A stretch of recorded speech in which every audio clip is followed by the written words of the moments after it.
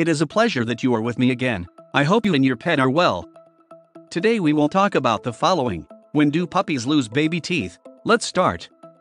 Dogs have two sets of teeth just like us: permanent adult teeth and puppy teeth, also known as deciduous teeth. Puppies have 28 teeth, while adult dogs have 42 teeth, 20 at the top and 22 at the bottom. Humans have 20 teeth as babies and 32 as adults. Puppy teeth begin to erupt at 3 weeks of age and fully appear by 6 weeks. They start losing those baby teeth between 12 and 13 weeks of age, and by 6 months they will have lost all of their baby teeth. Some teeth are designed for grasping, some for holding, some for cutting, and some for grinding. The entire range of teeth is represented in milk and adult teeth. Puppy teeth are much sharper than adult teeth. If you've ever had a puppy, you'll notice that their teeth are extremely sharp and needle-like. 1. When do puppies lose their baby teeth? Puppies start losing their baby teeth around 3 months of age, usually starting with the front teeth. By 4 or 5 months of age, most of the baby teeth should be out and the molars are starting to come in. By 6 months of age, all of the baby teeth should have erupted and most of the permanent teeth should be in place. 2. What do a puppy's teeth look like when they fall out? Deciduous teeth are small, brittle, and often hard to find when they fall out. Most owners don't even notice that their pup has lost a tooth. They can fall on the ground or the puppies will swallow them, which is not a problem. Baby teeth do not usually discolor when they fall out. While they can sometimes lose their shine when they're about to fall out, a discolored puppy tooth could be infected or dead and should be evaluated by your vet. 3. Does the teething process differ according to race? Smaller breed dogs such as Chihuahuas and Yorkshire Terriers are notorious for developing impacted baby teeth, a condition where puppy teeth fall behind or fail to come out. Impacted baby teeth can lead to malocclusions, where the teeth become misaligned. There should never be 2 teeth in the place of 1 tooth. By around 6 months of age, the entire teething process should be complete and any missing, misshapen, or abnormally located teeth should be investigated.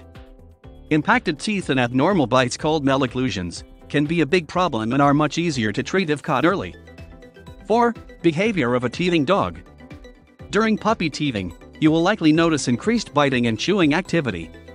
It's normal for them to want to chew on the corner of your couch, so it's important to prevent access to inappropriate chew toys and redirect them to the right options.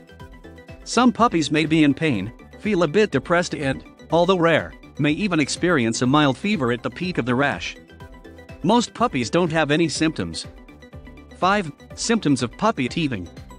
Although puppy teething is usually an ongoing process, some dogs may exhibit the following symptoms: increased chewing, pain and discomfort, red or swollen gums, lethargy. When puppy teeth start to fall out, you'll likely notice your dog chewing and biting more and more. On some occasions, you may notice a drop of blood on a food dish or a toy, but they generally do well with teething. 6. How to help a teething puppy. Provide chew toys. Teething puppies love to chew, which has the added benefit of aiding the process. Avoid toys that are too hard. Some chew toys that are considered appropriate may be too hard for puppies during the teething process. Try offering him frozen treats. Frozen treat toys work great for teething. Pay attention. Never leave a puppy unattended with any chewable object for long periods of time. This is especially true of socks and rags. Start good habits early. Get new puppies used to having their mouths and lips touched and handled. Start by lightly rubbing your finger on your gums, then gently lift your lips. By doing this at a young age, you get used to proper dental care. If you notice any unusual symptoms or aren't sure if a behavior or symptom is normal, it's always a good idea to talk to your vet. It is a pleasure to inform you and help you. If you have not subscribed to the channel, you should do it now. Take care of yourself and your furry friend, a hug, and until the next video,